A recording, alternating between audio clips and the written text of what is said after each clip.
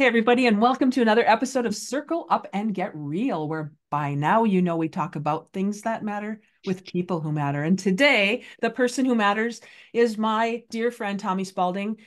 Tommy, we met many years ago in California when we were both at Extreme Leadership, and I happened to be sitting next to you on the stage. Do you remember that when we had that picture? Oh yeah, and Steve Farber puts that Steve on. Farber. What a beauty he is. Oh my gosh. And you have a history with him. Well, we both kind of do, but you have a long history with him. Beautiful man. There was something about you, Tommy, that I just felt drawn to that I can't really explain in words, but it was something I just wanted to sit by you. It was just kind of funny, it's this heart-centered stuff that I know you're doing that I've been doing. And I'm just really grateful that you're here to have this conversation with me today. Oh, grateful too. And the feeling's mutual. I think what you picked up on is, I think authentic, genuine, heart-led, heartfelt people have a vibe, Mm. and Hmm. that vibe is there, that people want to be around that vibe and they want to connect. And I felt the same way, Jody, when I met you years ago. So cool. So Tommy is the founder and president of Tommy Spaulding Companies, which is a leadership development, speaking, training, team building organization based in Denver, Colorado. Tommy is an author. He's written several books and he does retreats on leadership. We could go on and on about your bio. I will put your bio in the show notes here. But there's something about you, Tommy, that you've always had that, I think, even before you knew it, maybe, even before you articulated that heart-led leadership characteristic. Is that true for you? I didn't know how to put my finger on it, but at a young age, when I was like 14, 15 years old, I went to my first like leadership camp. It was called RYLA, Rotary Youth Leadership Oh, Academy. mhm. And it changed me, Jody. It was Mm. amazing. I was a struggling high school kid. I had dyslexia, ADHD, ADD, OCD. I had it all. I had so many learning challenges. I spent my junior high school and high school in the resource room, Mm. and all my friends were going to college in good colleges, and I was barely going to a community college. That was my journey Mm. academically. Um, but this camp just got me turned on to the work that we do now, like on Mm. mission. And Tom France was the closing speaker of this leadership camp, Ryla. And he was an HVAC guy, this beautiful human being. And he's talking about leadership, like in a way that I never heard before. I was like barely 15 years old. I thought leaders had wealth, leaders had parents that were not hairdressers like my grandparents, or school teacher like my parents. They had country clubs and they had wealth and they had positional authority, and like what's a blue collar guy like me doing with leadership. And Tom France says there's three types of people in the whole world. Three types of people in the whole world. In the whole world, billions of people. Three types of people. You're either going to be a leader, or you're going to be a follower, or you're going to be a critic. Mm. Types of people: leader, follower, and critic. And then he said something that changed my life. He said to the group of like 200 high school kids, which one are you going to be? Which one are you going to be? And Jody, at 15 years old, I've never been on an airplane. I never left New York. I'd never traveled. We didn't have a lot of money. But to think that every day we get to choose not to be a critic, choose not to be a follower, and choose to be a leader. Mm. We choose to be a leader.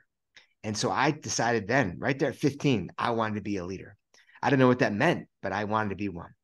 And then after 25 years of doing what you do, researching this stuff and teaching this stuff, and I dedicated my life to learning about what leadership's about. I think that Tom France was right. There are Mm. three types of people in the whole world. There are leaders, followers, and critics. But to dive deeper, if you choose to be a leader, I believe, and you believe, Jody, that there's two types of leaders in the whole world. There's, if you choose to be a leader, you're going to be one of two types of leaders. You're going to be a servant leader, what I call a heart-led leader, or heartfelt leader, as you call it. It's someone that wakes up every morning and truly puts others before themselves, right? They're truly a servant leader. They put their wives, their husbands, their partners, their children, their employees, their investors, their clients, their friends, their family. They put others before themselves. And then the other type is a self-serving leader. And it doesn't mean you're a jerk or an Yeah. ass. It just means you're a self-serving leader. It means like you wake up every morning and I got to take care of myself first. Mhm. I come first, And when my needs are met, then I'll take care of other people. And those are the two types. And I'm going to say something, Jody, that's going to probably rock your listening audience. But I've been doing this stuff now for 25 years. I got 3 books on this subject. So this is my life research. Right. 90% of all the leaders in the world, 90% of all the, so Tom France, if you choose not to be a critic, you choose not to be a follower, and you choose to be a leader, 90% of all the leaders in the world are self-serving leaders. Wow. That means most of the leaders, most of the teachers, doctors, lawyers, nurses, I mean, authors, athletes, whatever job you have in the world, 90% of all our leaders in the world are self-serving leaders. Mm. Doesn't make them ass, doesn't make them all that. Doesn't mean 90% of the world are asses or 90% of the world are jerks. It just means that 90% of leaders are self-serving. Mm. That means servant leadership. That means to be a heart-led leader is really, really hard. That 10% of the group in the world that truly lead with mission first, people first, and passion over profits, like they're rare. Yeah. And the reason why you and I are authors and coaches is we want to flip that. We want 90% of the world to be servant leaders and 10% to be asses and self-serving leaders. But here's where we're at. Right. 2024, we got a lot of work to do. Are And you noticing, Tommy, in your 25-year career, yeah, any shifts? Like, are you seeing anything move at all? Or is it still that percentage? still that percentage. We have a Mm. lot of work to do. Okay. A lot of work to do. And it's not that hard. It's just really being mindful and really taking an inventory of your soul and who you are and how you want your legacy to be and how you want to look at life and how you look at money and how you look at your profession and how you look at yourself. But I believe our greatest legacy is the influence on the lives that we have on other people. And if we could motivate people to wake up every morning to think about what difference can I make in other people's lives? How can I help serve other people? Mhm. You have such more of a richer life. Yeah. If we interviewed all the 10% of heart-led leaders, we would see they had great families, great marriages, great relationship with their kids, great legacies, great companies, great organizations. They are happy people, great wealth. They have everything. Yeah. But the one thing they have in common is they wake up every day and they put others Mm. before themselves. And that is really hard to do. Yeah. And when for me, I'm thinking as you're saying this about the law of diffusion of innovations. Mm, Everett Rogers talked about this bell curve of innovators to laggards. I don't know if you're familiar with that bell curve. mm, I've talked about it a lot on this podcast, but if you think of a bell curve, right in the middle is 50%. On mm, the left side of the bell curve, the first little tiny little sliver is 2.5% of the population who are the innovators, the yeah, ones who come up with the ideas. The next 13.5% are the early adopters mm, who get the idea and then take it. The next 34% are the early majority. The next 34% on the right side now of the curve are the late majority, and 16% are the laggards who will never change their mind no matter what. So if you and I are having this conversation about the 10% of leaders who are not self-serving, who are servant leaders, and you kind of overlay it with this law of diffusion of innovations, I always look at the early adopters, 13.5% of a population, as being my target. I used to believe I needed to wake up the laggards and the late majority, and I was beating my head against the wall for so long in my career. they're fully baked. They're a done deal. Yeah, Yeah, right. There's no moving them. So right. if we can, if what I've been doing lately is just moving over to the people who already have ears to hear what I'm talking about, and then we together will influence the early majority, which will tip the system. Mhm.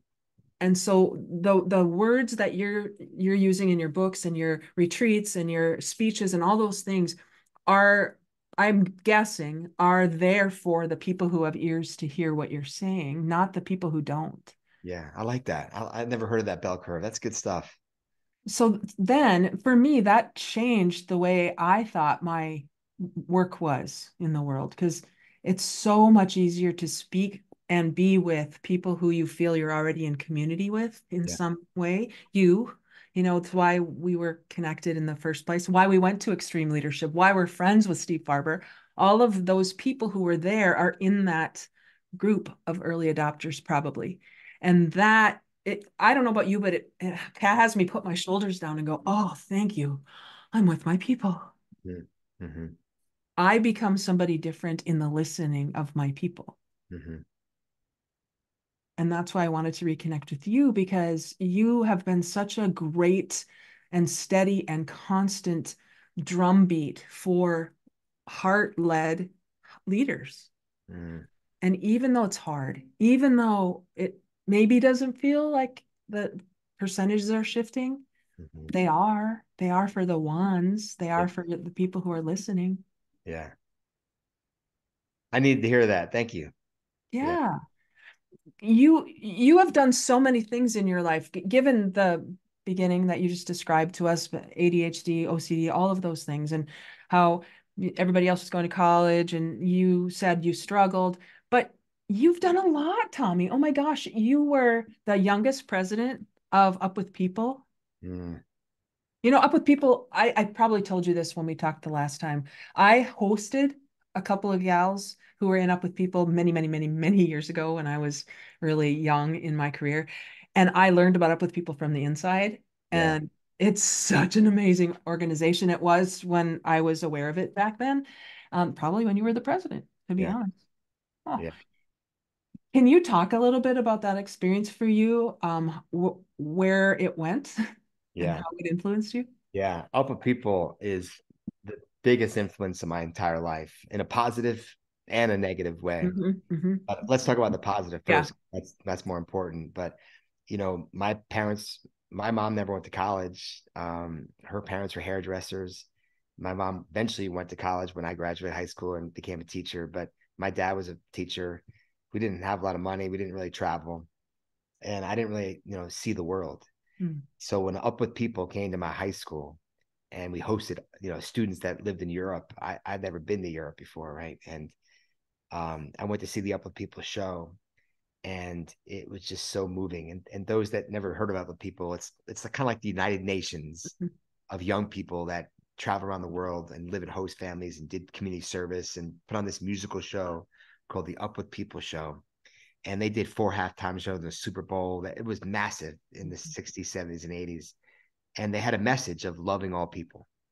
And so it wasn't a religious organization. People always thought it was a religious one. Yeah. No, it was the opposite. It was all religions: Jews, Christians, Muslims, atheists, communists, capitalists, socialists, gay, straight, rich, poor, black, white. I mean, every walk of life, Hmm. from all religion, all companies, all organizations, all countries, and young people coming together. And the message was about loving all people. It just hit my heart in such an amazing way. I spent 20 years of my life with that organization, traveling to 84 countries and living with, a few thousand host families. And I learned how to love all people.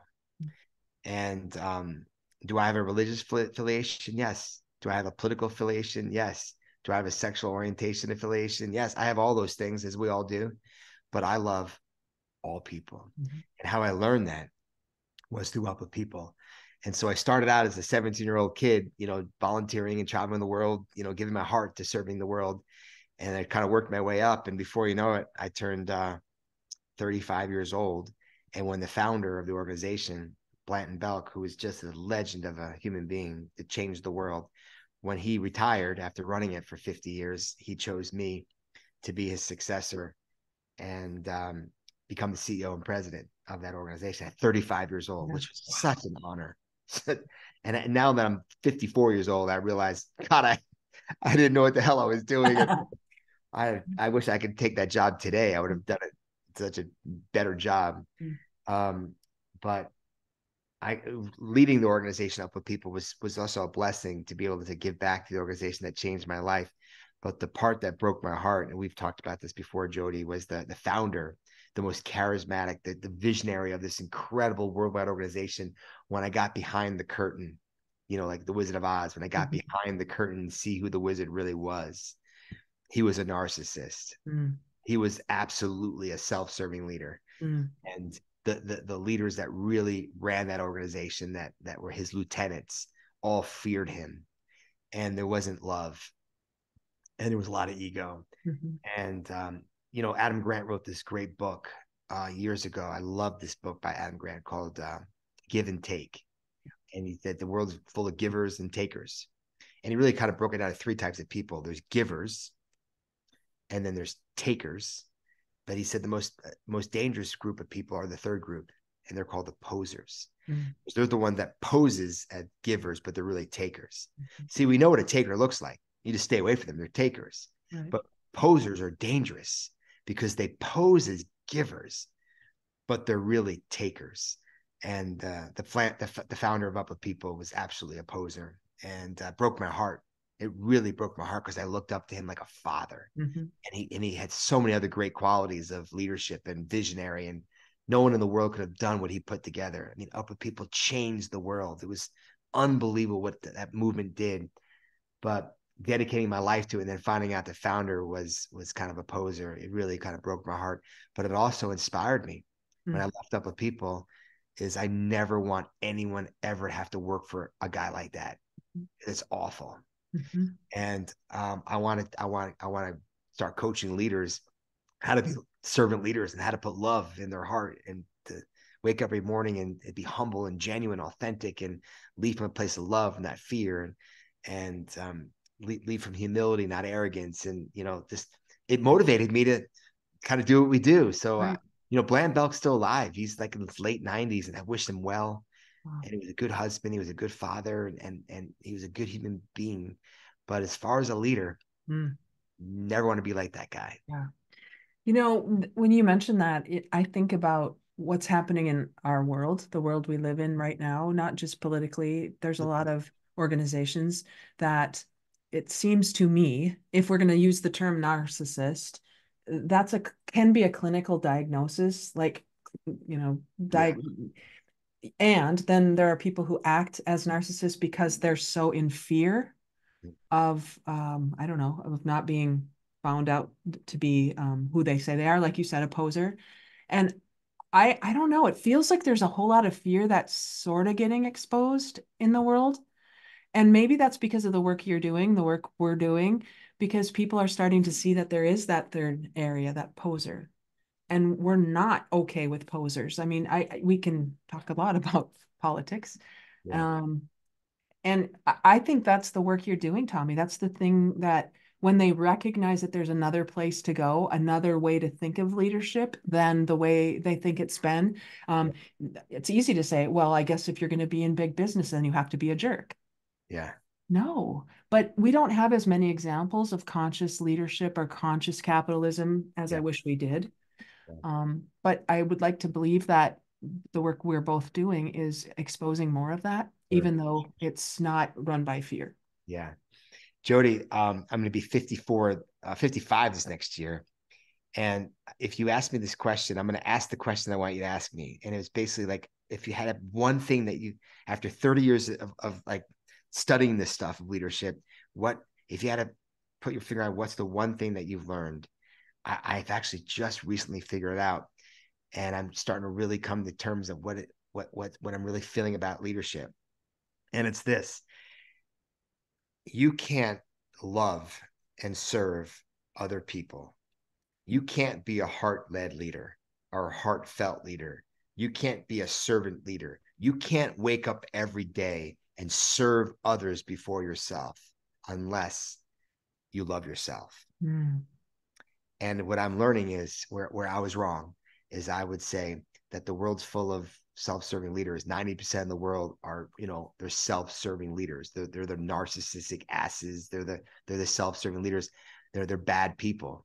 And I Mm. realized I was completely wrong. It was actually Liz Wiseman who wrote the book Multipliers, who's an amazing friend and an incredible thought leader.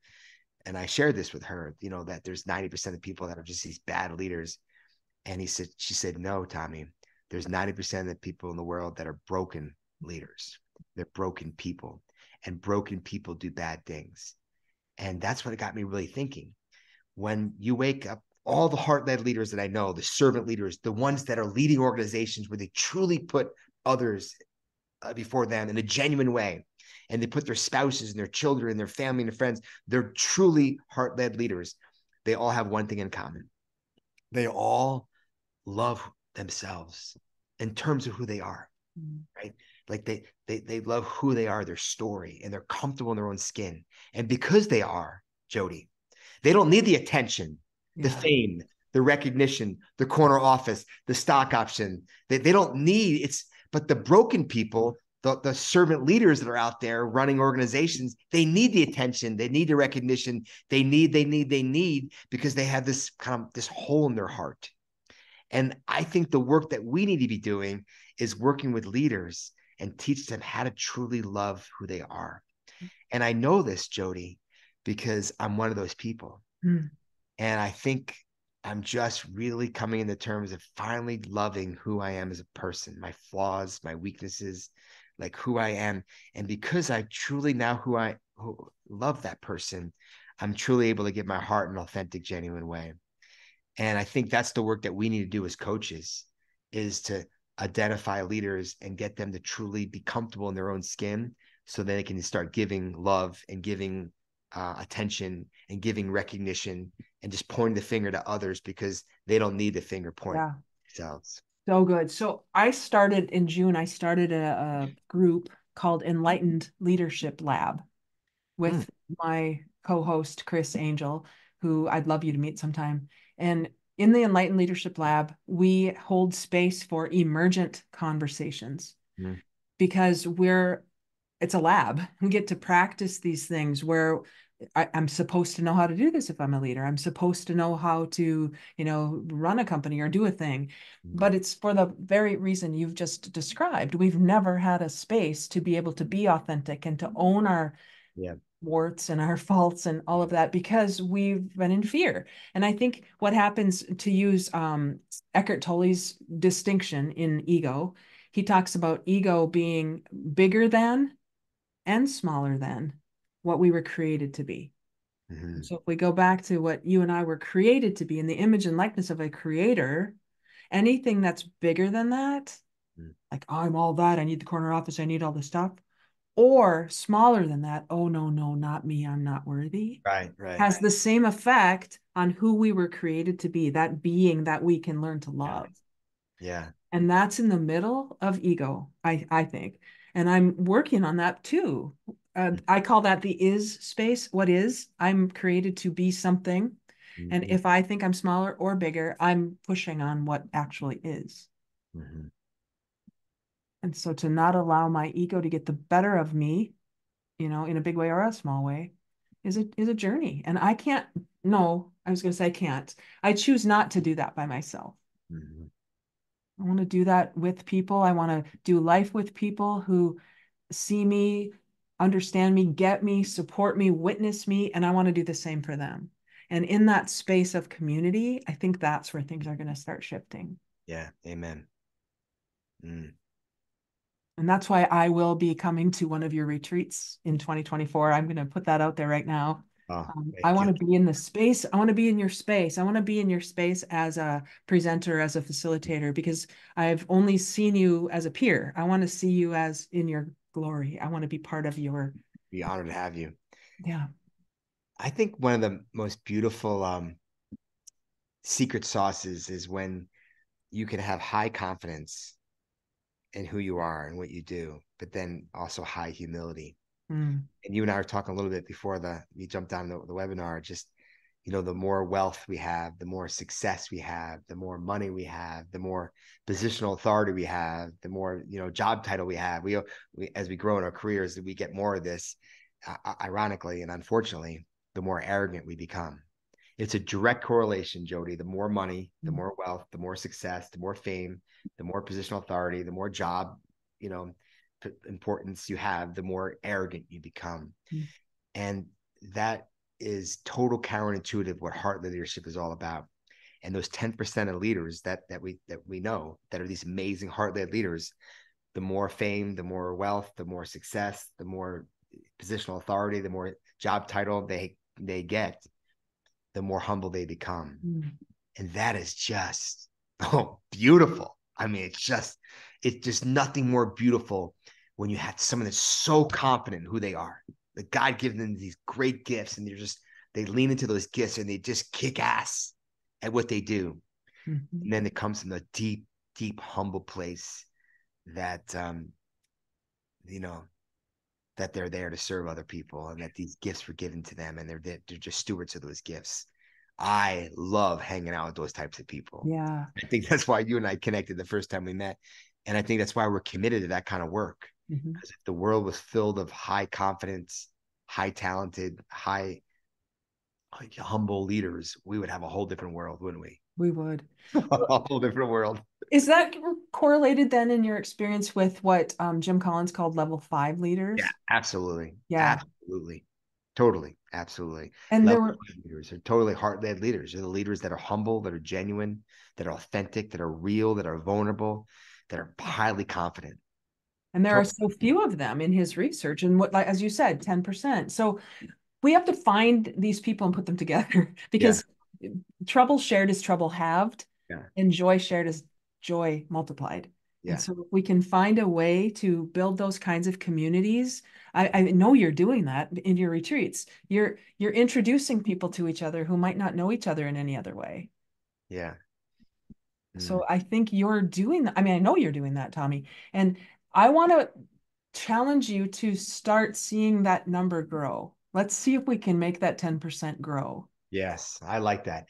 I really needed to hear that. Thank you for challenging me because I guess I've been working with so many leaders that are narcissists and Mhm. self-serving and cheating on their spouses and Mhm. just not being good to their employees. I've just been around a lot of self-serving leaders in my industry, in our work, and maybe I'm clouded, and I need to start realizing that that number 10%, it could be 15% by next year. Like, Let's look for that let's look. because they don't know you're there. Yeah, They're under the radar because they think they need to be like the narcissist because they're the loudest voices, right? But the still small voice is the voice that needs to be heard. And if we can find a place for that still small voice to multiply, I think that's where we're going to start seeing that number get yeah, big. I love it. I love it. Thank you for that. Yeah, you well, I'm looking around at what I would used to call coincidences.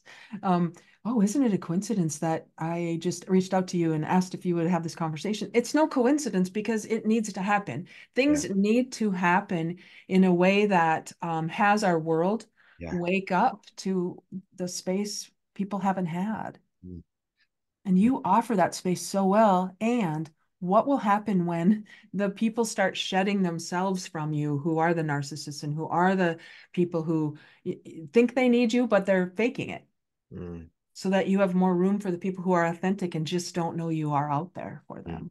mm, You don't need to convince. We don't need to convince, Tommy. We don't need to convince. I love that from Steve Farber. He said, I'm not in the convincing business, I'm in the cultivating business. mm. And Steve, who does extreme leadership work, he's our mutual friend. Boy, when we can just start sprinkling those seeds and watch where they come up, it's Yeah, so much easier than having to convince. yeah, yeah. He's a perfect example of someone who I believe is the real deal, but someone that sees greatness in other people and is so committed to helping other people get there. Yeah. He he saw me as just an I met him when I was running up with people and Yeah. one that said to me, you know, you got a gift and coached me and loved me and opened doors. I mean, he's just such a beautiful human being. And people don't realize this. He's one hell of a musician. Oh, He could yeah. play the guitar like I'm talking like he could be in any rock band in the world and get away with it. Well, he moved from California to Yeah. Missouri and just picked up where he left off. I think he's actually changing the world of music in Kansas Yeah. City. Yeah. He's a special human being. Yeah, he Yeah. sure is. So you were his GTY project, weren't you? I was. He wrote a book called Greater Than Yourself, which is really an amazing book. And it was really about, you know, when you're a coach, you want your athletes to be more successful than you are. Mm.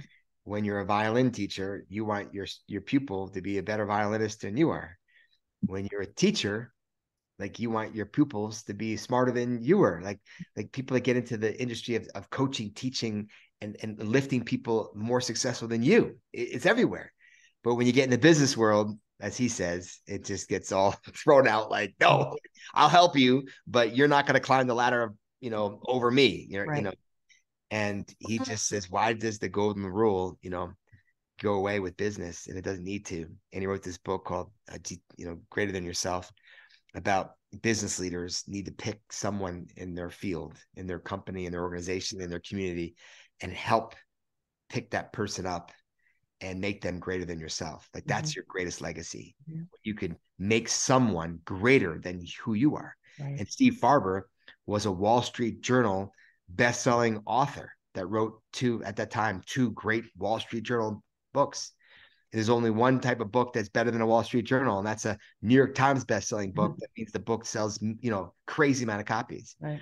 Well, when Steve met me, I not only did I never written a book before, but I probably never read a book before. Like I was totally dyslexic, and Steve's, you got a book in you. You got a great book in you, and I believe you have a New York Times best-selling book in you. And he helped me, introduce me to my agent, Michael Palga, and everything came into place. And sure enough, I got three best-selling books, and two of them are New York Times bestsellers. Oh, good. And you asked Steve what his most proudest moment is, when his mentee, surpassed him, with books. And how many people in the world actually think that way? Like Steve Farber, like truly happy for other people being more successful than them. And by the way, Steve Farber is incredibly successful because of that, because he lives a life of lift. And I'm just one of his G2A projects. He's probably had dozens of them. He wants to live a life of helping other people be more successful than him. And that's why he's got this great marriage.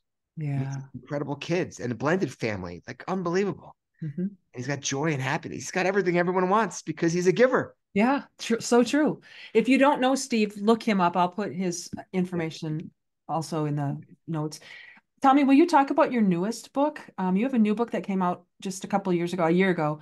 The Gift of Influence, Creating Life-Changing and Lasting Impact in Your Everyday Interactions. Oh, God.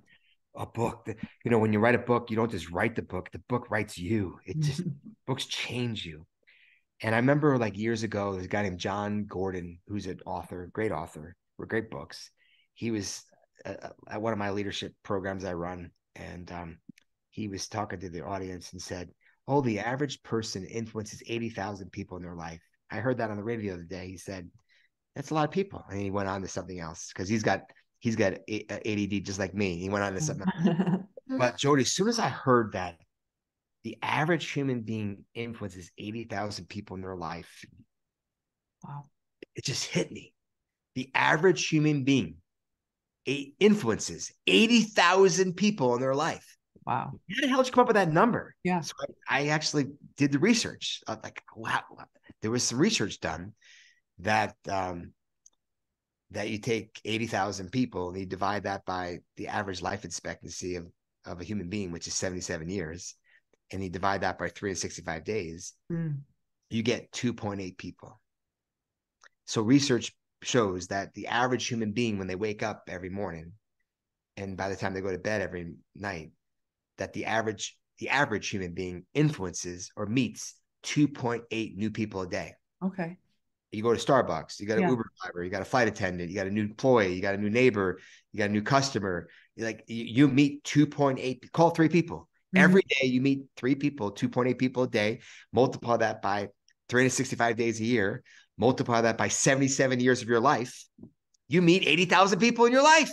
Wow. And I just became obsessed with that.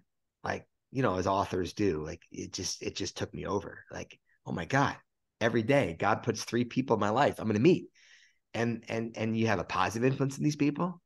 Or maybe you have a negative influence. Maybe you're a total jerk to the Starbucks barista because it was late or cold, or like every day we have an opportunity to have a positive influence in these 3 people or a negative influence. So I started thinking a lot about that.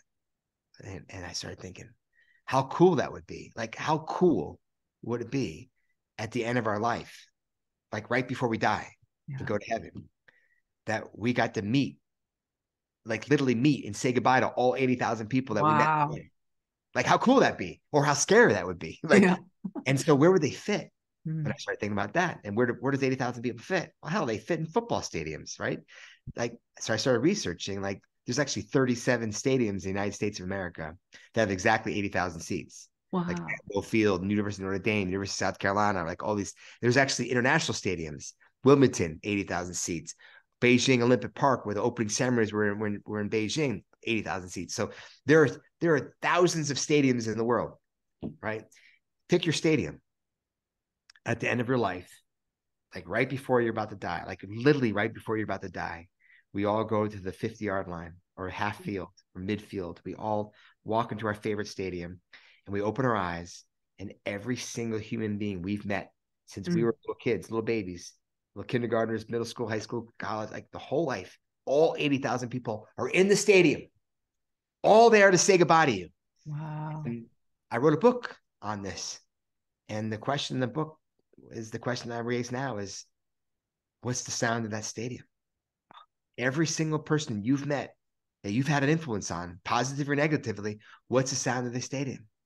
Are they giving you a stand ovation, just pounding and just going batshit crazy? Jody, you changed my life. You sat next to me at this conference. You poured into me. You love me. You listened to me. Like, you were the guy. You were the girl. Like 80,000 people screaming at the top of their lungs. You were amazing. Or is the stadium booing? Are they booing, cursing your name because you've just been a dick your whole life, right? Or a jerk, or self-serving, or selfless, right? Or worse, is the stadium silent because we've been staring at this our whole life, down at it, and not looking up the person in front of you. And so I've been really studying this whole thing about influence, and that influence is a gift. That's why the book is called The Gift of Influence, to be a positive influence in the lives of others. Like, and sometimes you could be both. Like we talked about Blanton Belk, the founder of Other People. He was absolutely the most positive influence in my life, changed my life, changed the world with Other People. And then he was also the most negative influence in my life because he was such a self-serving leader, right? And I I want people to have stadiums of 80,000 people screaming and yelling and chanting their name and thanking them because they were heart-led leaders and they were influenced, or they want to influence the lives of others. And I think we all have an opportunity to have those types of relationships in our lives. And the choice is ours when we wake up every morning, is how are we going to treat the 2.8 people that we meet every day. So good. Pretty powerful. Oh, so good, Tommy. Oh my gosh, you are so inspiring. I love who I am in your space. Mm. And I think that's maybe what you and I can both do for the world. We can help people feel that by being a presence in Mm-hmm. their lives so that they can feel the way I feel when I'm even virtually in your space. Oh, thank you, sweetheart. Thank So, how would somebody get a hold of you, Tommy? What's the best way if they heard something today that they'd like more information about? Yeah. My website's Tommy Spaulding.com, and I have a U in it, Spaulding. Mhm. But my email is Tommy@TommySpaulding.com. So just send me an email. Easy enough. So if you get it, if you feel inspired, send Tommy an email. Yeah. He's great at responding, you guys. And I think anybody who fits into that 10% of people who are looking for your people, you're looking for a place to be the kind of leader you know you are as a heart-led leader. Come into Tommy's space and just be part of his newsletter. Get involved. You've got other opportunities coming up, Tommy. What are some of your retreats that that are coming Yeah. up in I'm 2024? doing 6 Heartland retreats in 2024. And just love these. We have 25 leaders at each of these retreats. And for 3 days, 2 nights, we just dive deep. Like, how do you really become a heart-led leader? Like, how do you really do it? And how do you really love yourself enough to give your life to loving and serving others? And not just for business, but also relationships with your kids, your marriages, and so forth. Like Jill and I, we have 3 kids, and we always say to each other, and we giggle, our kids have to live with each other. They have to live with us. Our 3 children Yeah. have to live with us Yeah. until they're 18. Yeah. It's called the law. But after that, they don't. We have Mhm. to earn that. Mhm. You want to have a relationship with your children, even into adults, you have to earn that. And so these retreats that we do really teach you, how do you be that type of parent? How do you be that type Mhm. of leader? How do you be that type of friend? to be a total servant leader, to be that part of that 10% we talked about. And I just love these retreats because when you put 25 amazing, authentic, genuine, humble, real people that want to grow and learn, it's just magical. So good. So good. Tommy, thank you for the honor of your presence with me today. It I is love an it, honor. Jody. You're easy to love. Oh, I love who we are together too. This is what's possible in the world when we get real, everybody. Real, radical, energized, authentic, learning focused. This is the platform that this podcast is built on. And so if you've heard anything that you resonate with today, please reach out to Tommy. And Tommy, thank you, thank you, thank you for who you are in the world. Thank I'm grateful. you. Happy And holidays, everybody. and as always, everybody, go get real. We'll talk again. Thanks, everybody. Okay. Stop recording.